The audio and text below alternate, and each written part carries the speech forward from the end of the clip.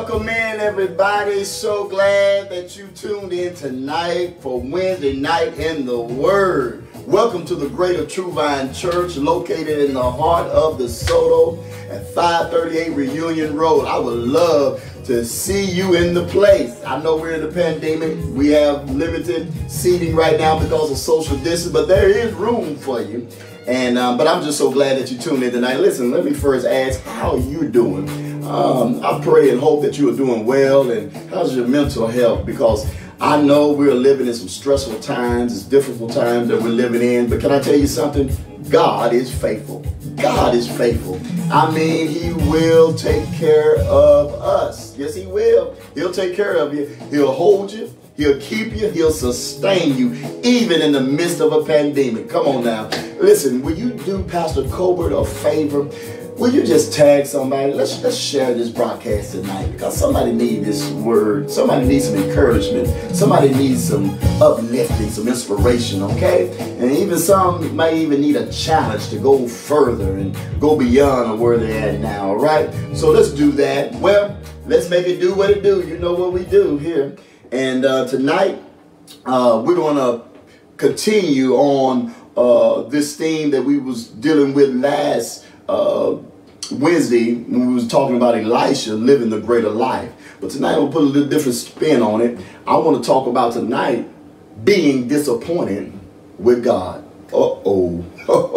Being disappointed with God. Listen, our scripture tonight, I'm not going to read it all tonight. We're going to just walk through it tonight. But if you want to get your Bibles, it will be 2 Kings chapter 4, beginning with verse 8. And on last Wednesday, we walked through the life of Elisha.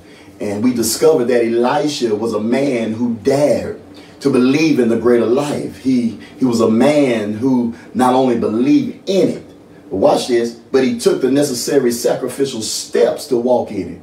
He took the steps, as we learned, to burn his plows, which was a part of his stable life condition. He decided that he didn't want to live his life in the suitable or in the just good enough. So he burned his plows, because he knew that along the way to greater, you will have seasons and moments where you wonder if the struggle is even worth it. And you get tempted to go back and settle in what has always been comfortable and safe for you. So Elisha shows us that the only way to ensure that you don't go back is to make sure you have nothing to go back to. So we learned that he burned his plow. And also, if you study the life of Elisha in that same book, you will learn along the way that a part of living the greater life is imparting the greater life into the lives of others so that they can experience the greater life as well. And in that same book, Elisha challenged a nation where there had not been rain for years. And he challenged a nation to dig ditches in advance of the outpouring of rain, because he prophesied to them that rain was going to come. But he told them to dig ditches in advance and get ready for it, showing that you have to learn how to plan your work and then work your plan in the anticipation of the manifestation miracle that you believe in God for. And then also, if you read the book of Kings, 2 Kings, you'll see Elisha imparting his greater life into a single mother. How many of you remember the widow woman who, about the jar of oil, her husband had died, and she said she had nothing in her house. She said, I have nothing. But he imparted a greater life into this single mother who was having some house issues. And he told her that this greater life begins by looking inside your own house, using what God has placed in your disposal to be used no matter how insignificant it might appear. And you will also discover that this journey of commitment to living a greater life for God in every area of life, watch this, will oftentimes be marked by setbacks and real suffering. Sometimes, church, let me tell you something. When your faith is getting stronger, sometimes it seems your situation is getting worse. Sometimes you pray in great faith and you act in obedience and the miracle still don't come. What happened? What happens when the ditch is dug, but the rain don't come? What do you do when you gather all the jars like the widow woman and they all still don't flow? I mean, sometimes you have done everything you know to do and everything you've been told to do, And you can end up with a season of disappointment with God. Now, I know most of y'all ain't going to say amen to that because it's a shock to your spiritual system. But you can end up feeling like God has failed you, or that faith is not a real powerful force. Come on, you're not going to get delivered if you can't admit it. You did everything to make your marriage work, but your spouse left you anyway. You prayed to be healed, but the doctors couldn't get rid of the tumor. You launched out in faith and started a new business venture, trusting that it was a God move, but then it failed and you were back to square one. You did all you were supposed to do concerning your finances, but still need a miracle, and you prayed, believing that God will intervene, only to have the house still foreclosed or the car repossessed. And let me suggest to you tonight that suffering in those times when you are confounded by God, lack of response or a different response than you expected, you have made the commitment to be a greater person and live a greater life. Let me tell you something. Those are not detours on the road to a greater life, but they become landmarks on your journey. Listen to me today, beloved. Discouragement and frustration is often not a sign of being on the wrong path, but being on the right path. And here is what I want you to get tonight in this teaching. God may not always answer our prayers, but God never wastes your faith. Ooh, I think I'll say that again. God may not always answer your prayers, but he'll never waste your faith. When you have the faith to persevere and keep trusting God through unanswered prayers, there is a reward on the other side.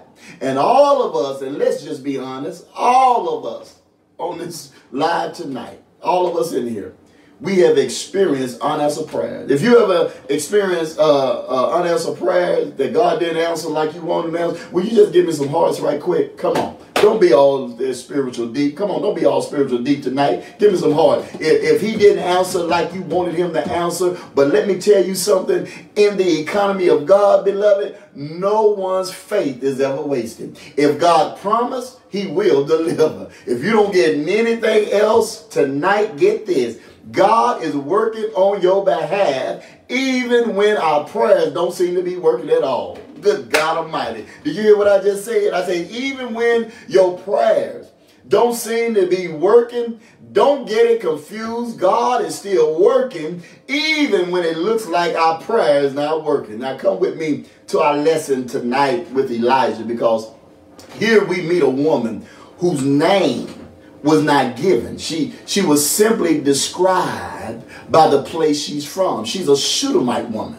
And it's interesting to me, y'all may say amen to this if you keep it real. It's interesting to me that it would appear to me that her life was just fine until God got involved. Oh, she was going on living all right. She was doing fine till Elisha decided that he wanted to bless her. Don't miss what I just said. Her life seemed all right till God decided that he wanted to get involved in her life. My God, she's a woman of great wealth. She's a woman of great generosity. And whenever the ministry of the prophet Elisha would bring him to or near her hometown, she insisted in providing hospitality to him.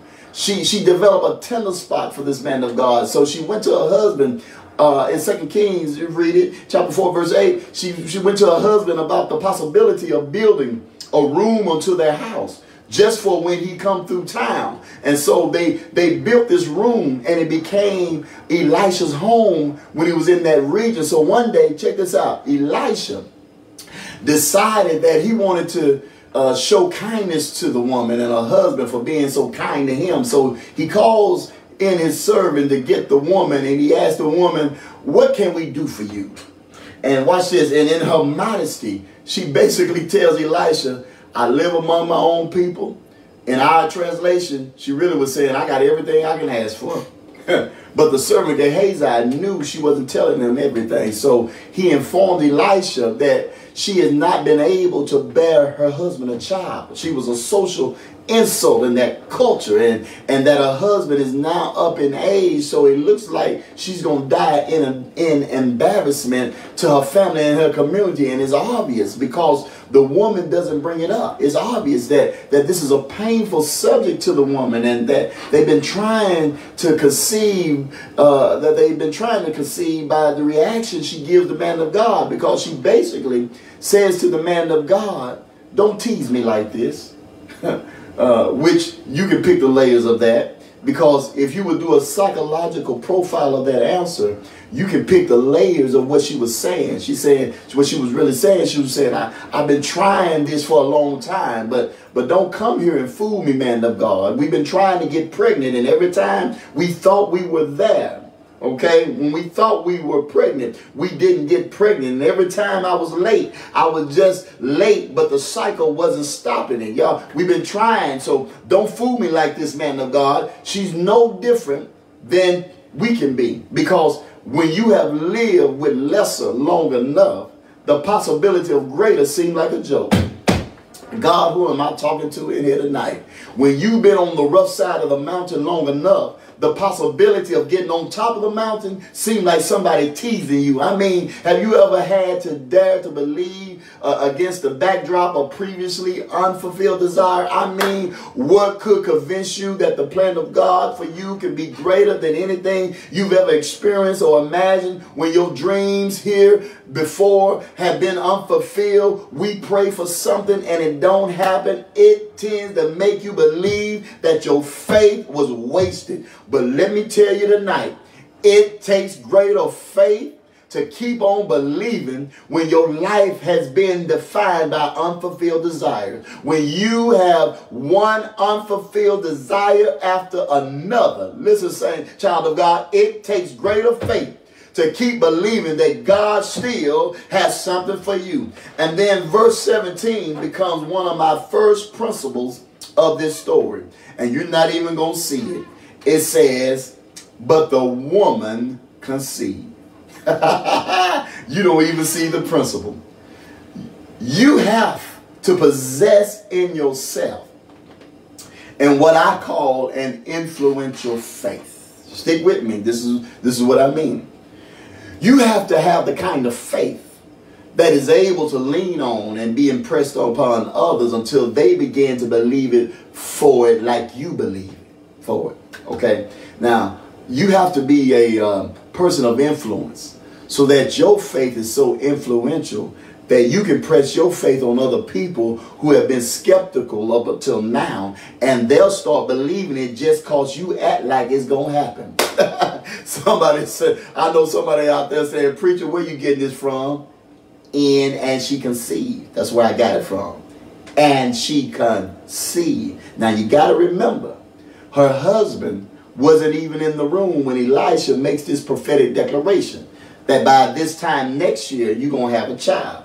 He wasn't in the room when Elisha made the declaration, right? But he did have to be in the room for the conception. I'm just trying to teach it tonight. He didn't have to be in the room for what the prophet said. But he had to be in the room to make what the prophet said come true. I'm trying to keep it clean, y'all hear me? Now remember now, it's obvious that they've been trying with no results in the past, and now he's old, which means it makes it next to impossible, which means his wife has had to be the one to relay a message to him from Elisha, which means her faith had to be influential enough to convince her husband beyond all his doubt. Y'all not helping me in here. Sometimes, beloved, to get to the greater life, you got to have such a faith that you are able to lift others up to the level of your faith and make them believe that what you want birth to be possible.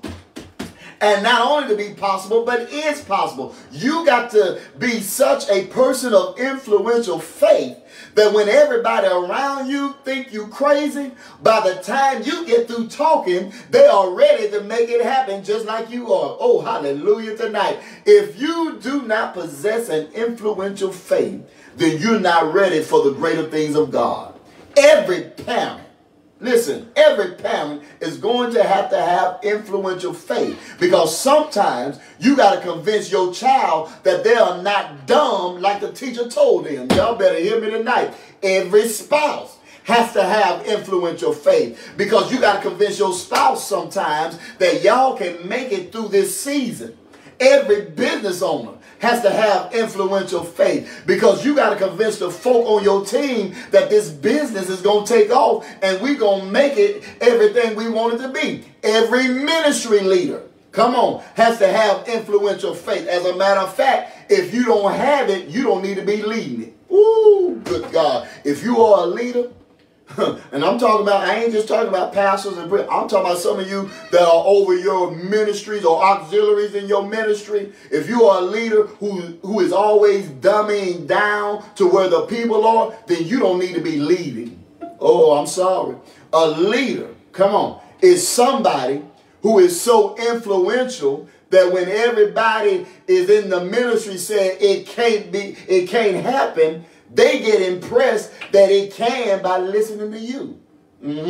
Yeah, some of the kids, when you're going off to college, and you're going to have some influential faith, because you're going to run into some folk in college who don't even believe in God. You're going to run into some professors who act like they don't believe in God. You're going to run into folk all over this country and all over this world. And you're going to have some influential faith that you will convince others that no matter what the professor teaches y'all, God is still God. Jesus is still his son. The Holy Ghost is still his power. You got to have influential faith. Come on and tell your neighbor, I want to be an influence. Come on, type that in. Tell your virtual neighbor, I want to be an influence.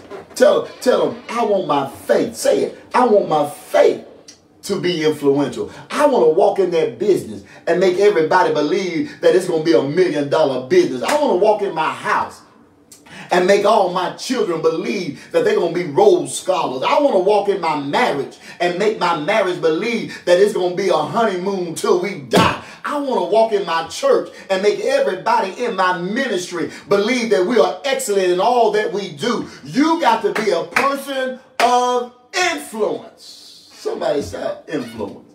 So here, this woman, she had to have, follow me now, influential faith, because her husband was not in the room when the man of God prophesied to her. If you're not going to influence the folk around you, then step away.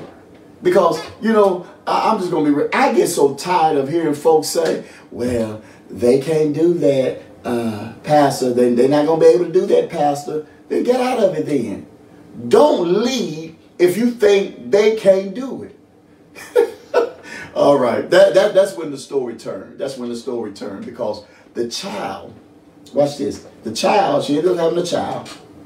The child takes sick and he ends up dying. Now she's facing the reality of a dead promise. And I don't know about you, but I would rather for it to never happen than for it to happen only to be unexpectedly and suddenly snatched away from me. Here's my next principle. You have to have a greater faith in God's greater plan. Don't judge the greater plan for your life by one individual situation. Even when the worst thing happens and you feel like your faith has been wasted and the situation seems to be over, let me tell y'all something. God is full of surprises. Woo! God, I wish I had a church tonight. I'm just trying to do a little teaching tonight. But I just wish I had somebody had such a faith that they can just, come on, just use your emoji hands on your keypad and just throw your hands up and just say, surprise me, God. Ooh, I'm feeling like my faith is wasted, and I'm feeling like my promise is dead, and I'm feeling like my life is over. But God, because I'm trusting in your greater plan, surprise me. Listen to me tonight. No promise from God is ever dead. I'm going to say that again. No promise from God is ever dead. And this woman had that kind of faith. How do I know? Just look at verse 21 through 24. Read it. Just verse 21 through 24. She went up, watch this, and she laid him on the bed of the man of God. Now he's dead. The boy is dead. she shut the door behind her and she went out. And she called her husband and said, send me one of the servants and one of the donkeys that I may go quickly to the man of God. And he said, now, why are you going to mess with the man of God today? It's not the new moon. It's not the new Sabbath. But look what she says. All is well. Now, her son is dead. She saddled the donkey. She said to her servant, drive forward. Don't slack the pace unless I tell you. Now watch this. When the man of God saw her coming, he said to Gehazi, his servant, look there. Here comes this Shunammite woman. Run and meet her and ask her, is everything well with you? Watch this. Is everything well with your husband? Is everything well with your child? Look what she said. Watch what she said. She said, it is well. Now, I could have gone with her when she said, is everything right with you? You know, I could agree. Is everything all right with your husband?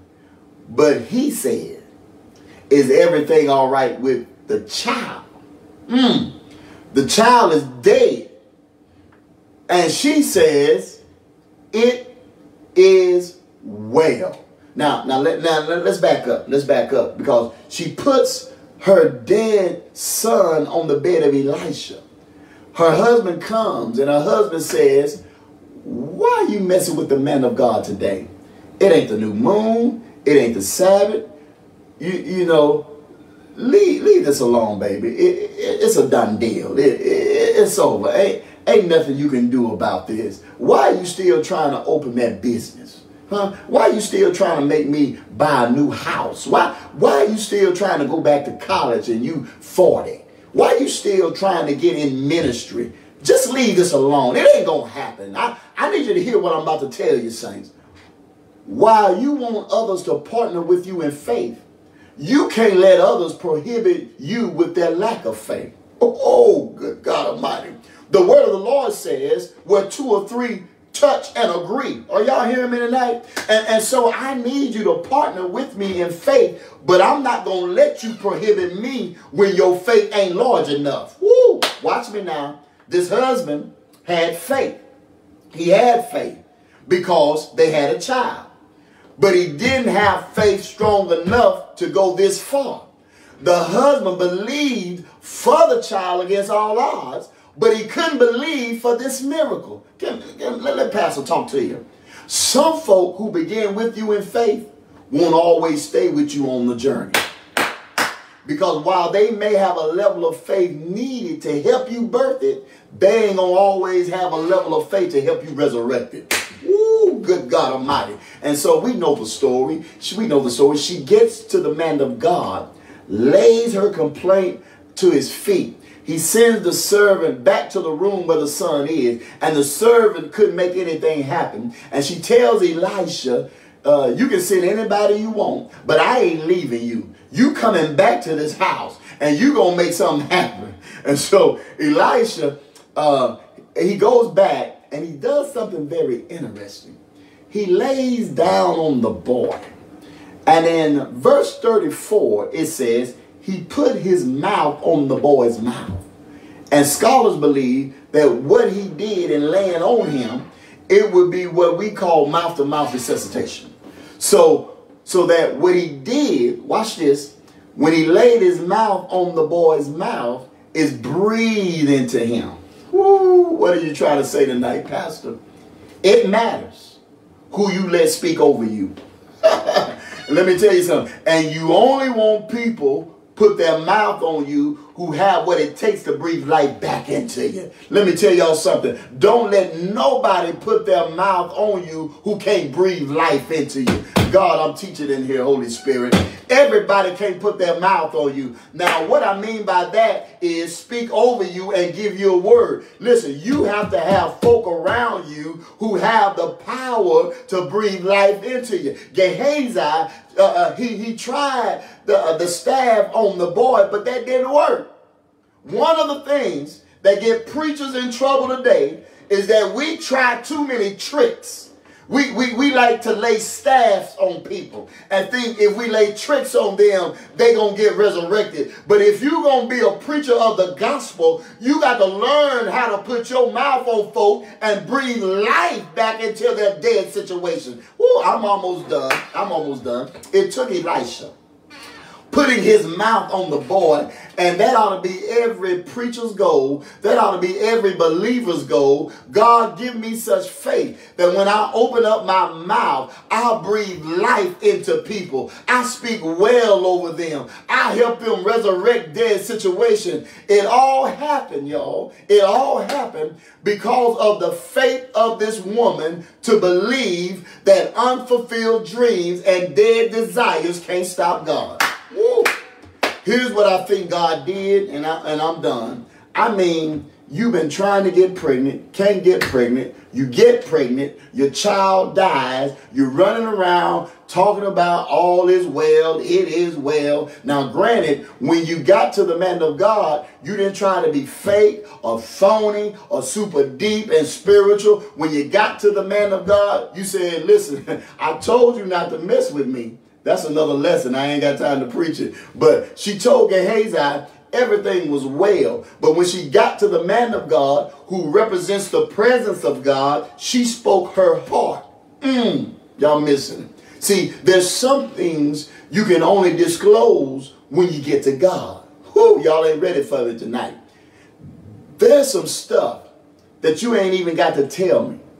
It's all right when you know it's not all right. But there's some stuff you can only talk to God about. Do I have any witnesses in tonight? Is there anybody tonight that can testify that there were some things that you had to keep in your heart until you got in your prayer closet? But when you got in your prayer closet, you knew you could lay it on God and he wouldn't judge you. He wouldn't talk about you. He would still love you. He would still comfort you. There's some things you can't talk to nobody about. There's going to be some nights that you can't talk to nobody but God. They start messing with your Jesus and messing with your faith, making you wonder if Jesus is real. Ain't gonna be nobody to talk to. There gonna be some nights where you gonna have to talk to God, where you look like you ain't got the rent to pay that apartment, and look like your bills ain't gonna come in, and look like your tuition ain't gonna get paid. There's gonna be some nights you gonna have to talk to God about when you fall away from your mama or your daddy and your family, and you can't find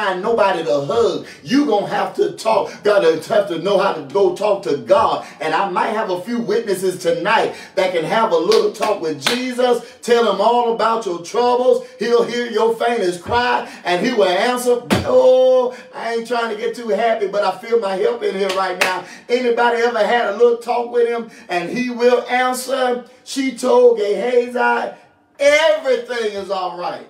That's what she told the servant. But when she got to Elisha, she said, no, it ain't all right. Yeah, listen, I want you to listen, get the principle. She told the servant, Gehazi, it is well. Everything is all right. But when she got to Elisha, nah, man of God. I told you, don't play with my emotions. Elisha represents the presence of God. See, it's very interesting to me. And watch what she says. She says, watch what she said. Did I ask my Lord for a son?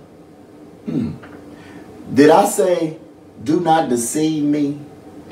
He says to Gehazi, tie up your garment, take your staff. If you meet anyone, don't greet them. Lay my staff. Ooh, y'all are missing something. He tells her, about this time next year, you're going to conceive, right? She conceives by this time next year. So let's say, well, your last month was August. Let's say it's September. She conceives in September. So Elisha is not living in the house. He's not a full-time tenant. So nowhere what she says to Elisha does she say the boy is dead. Nowhere does it. She said, didn't I tell you? Did I ask you for a son? Didn't I tell you don't deceive me? Now, for all we know, he's been gone. She could have meant she had a girl instead. I'm messing with y'all. because I'm going to make a point to you. She doesn't tell Elisha that the boy's dead. Elisha, in response, tells Gehazi, go to that house, put my staff on him, make him get back up. Y'all are missing it. When you take stuff to God, you don't always have to tell him everything that's wrong. He already knows what's wrong. And he can fix it without you giving him the whole story. Do I have any witnesses tonight? Come on. Have you ever gone to God and didn't know quite how to get the whole story out, but God knew in his omniscience how to work it out, what you didn't talk about? God got a way of knowing everything even when you don't tell him. And so it's faith. Come on. It's faith. The boy dies. And here's what I think God did. The boy dies. The woman doesn't curse God. She doesn't turn away from God. She doesn't go to another religion. She doesn't say, I'm done with God. She just keeps trusting.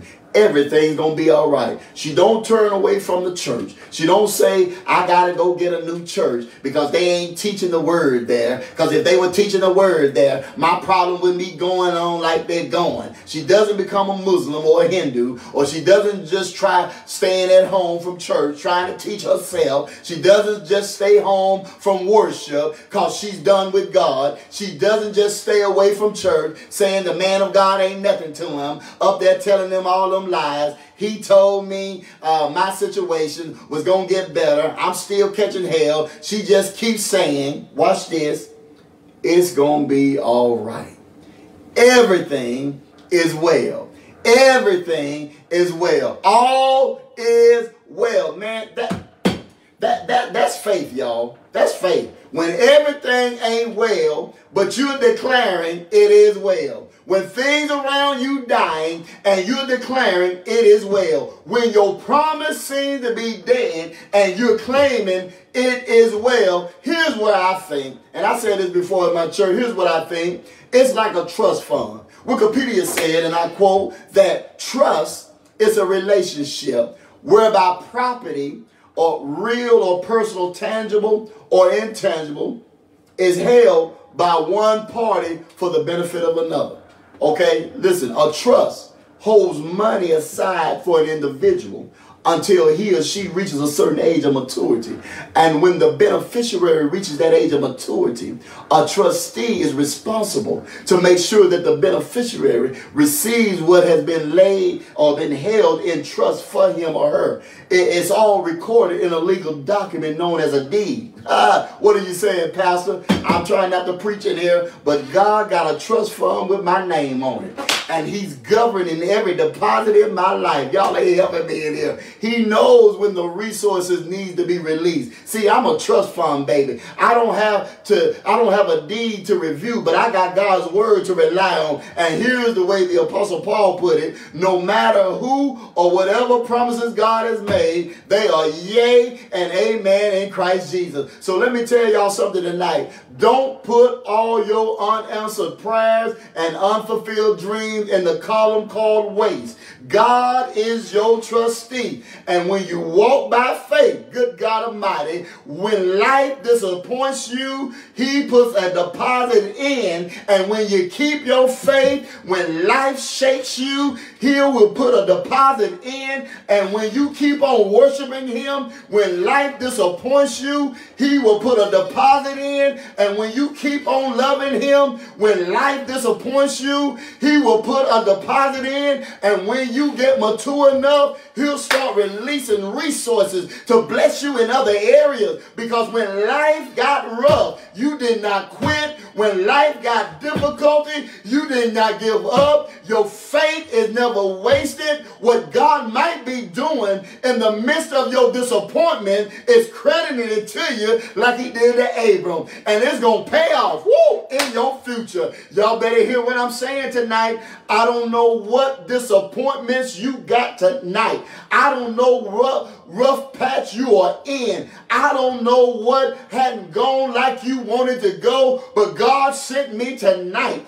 to tell you on this Wednesday night, Keep your faith strong. Make the right decision as in regard to God. Don't quit because life gets rough, because God is depositing your faith in your trust fund. And when folk begin to ask you, how did it work out for you? You just tell them, I'm a trust fund baby. And every time I add faith, woo, God made a deposit.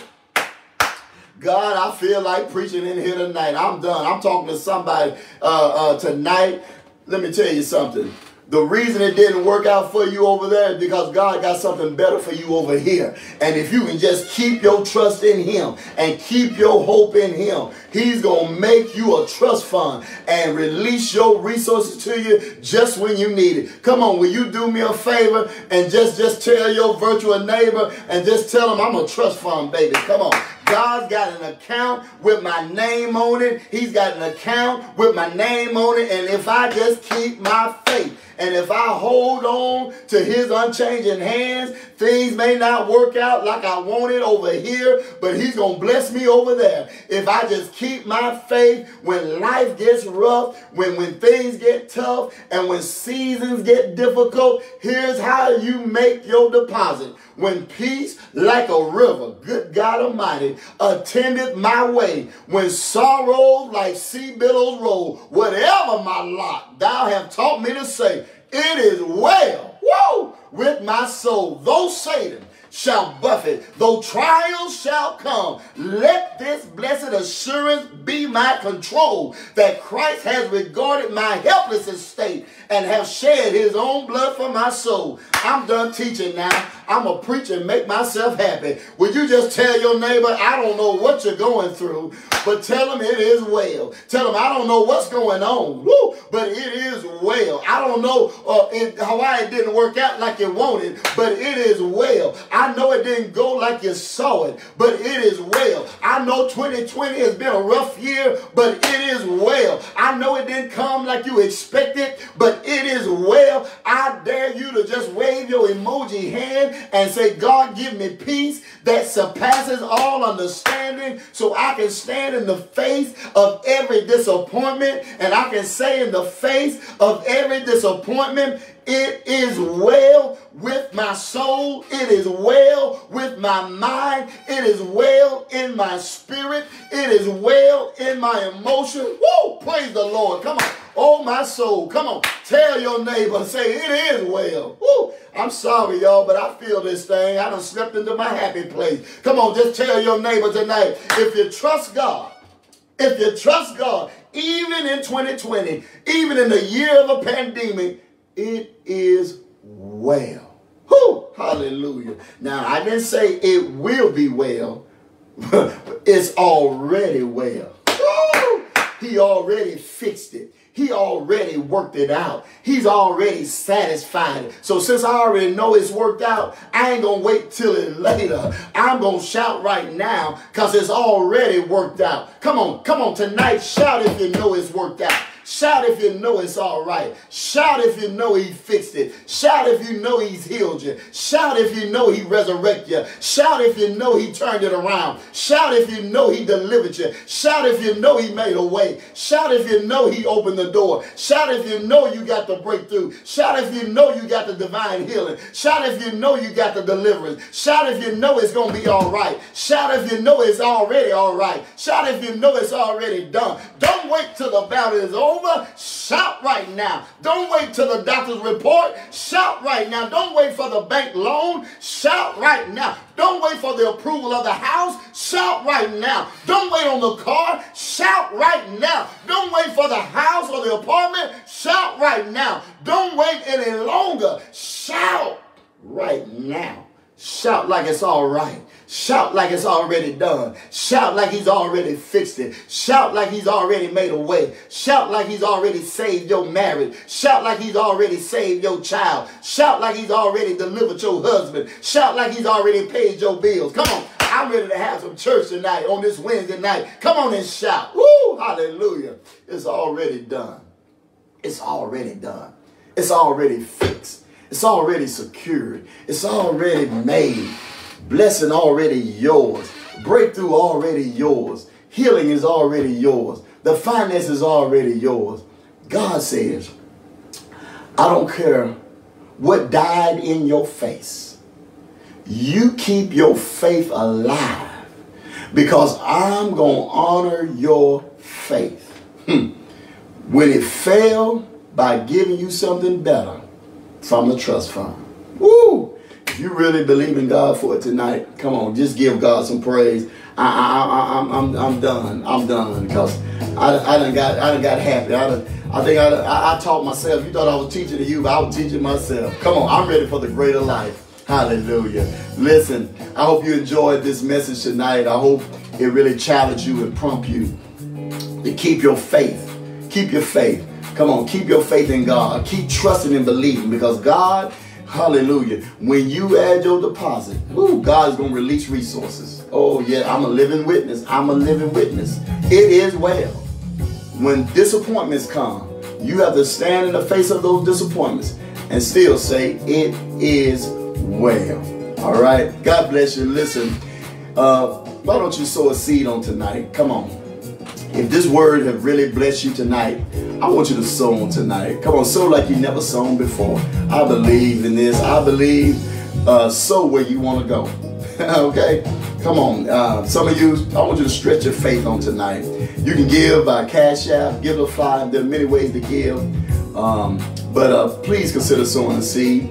If you need prayer, if you want to join and connect with this ministry, just call that number or you can email us. Somebody will get back with you in 24 hours. All right, I'm done. I got to get out of here. But listen, why settle for good when greater is available? I'll see you Sunday at 10 a.m. We'll have our virtual communion Sunday, all right? God bless you, and I love you with the love of God. Be blessed and just hang on in there.